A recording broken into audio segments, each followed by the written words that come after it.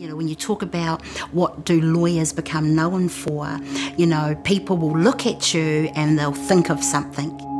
They'll think of a case that you've done, or they'll equate a word to you, or the way you consistently behave brings an image to mind.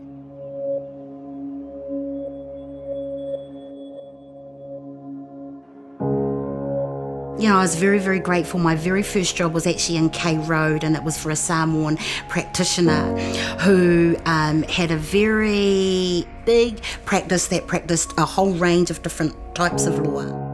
Whatever came in the door, I had to learn what that was about.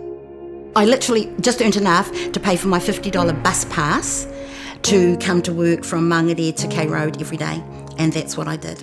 And I did it for 2 years, but the solid grounding was really priceless.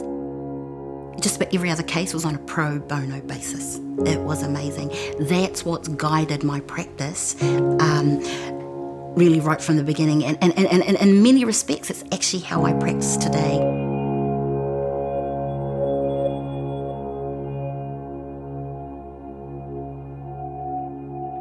I've had the privilege of representing families, of understanding their issues, of knowing what their struggles are, and I've had the challenges of advocating for them against systems, against government systems.